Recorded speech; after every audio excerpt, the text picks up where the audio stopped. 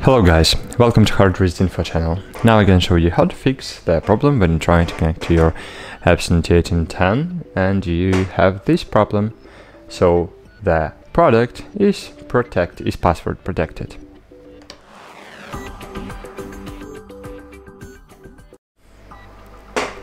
So to resolve this problem, first of course we should factory reset our device. So hard reset, remove screen lock.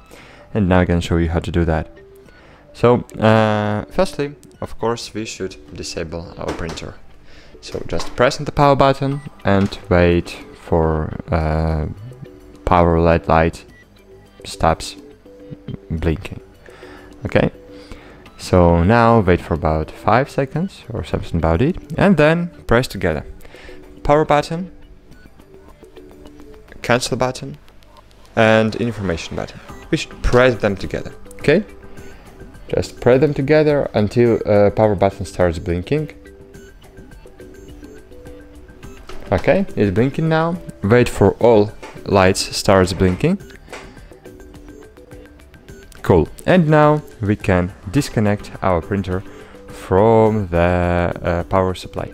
So just disconnect it, okay? I've disconnected, it stops blinking. So now we should connect our printer to the power supply again and then just press together. So firstly, press and hold information button. So just press and hold information button and then press and hold power button. As you can see, rotor and rotor and Wi-Fi buttons starts blinking. Now we should wait till it stops.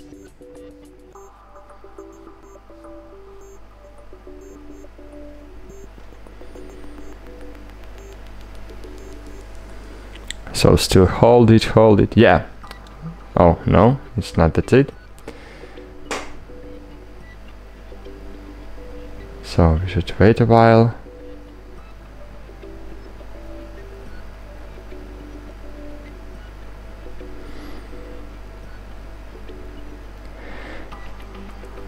Cool. So after maybe 30 seconds it stops and you can release both buttons. Now just disable your printer. So press the power button, then enable your printer again and open Epson Smart Panel application. Continue the procedure with the smartphone close to the product. Okay, so we can go back and click setup a new product again. Now find your printer again on the products list. Wait for it.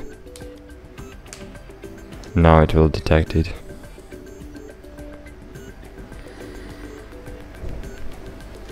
Choose your ET-1810 printer.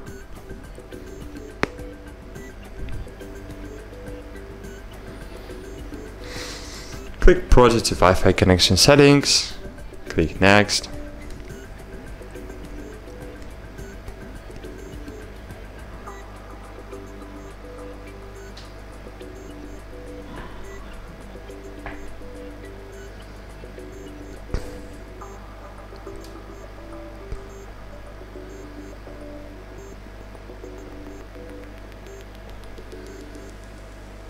Okay, now just click yes, and as you can see, Wi-Fi network password is required.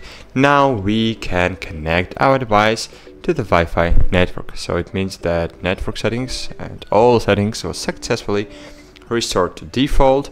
Our admin password was successfully restored to the default. And now our password is just our serial number. So that's it guys, hope this video was helpful for you.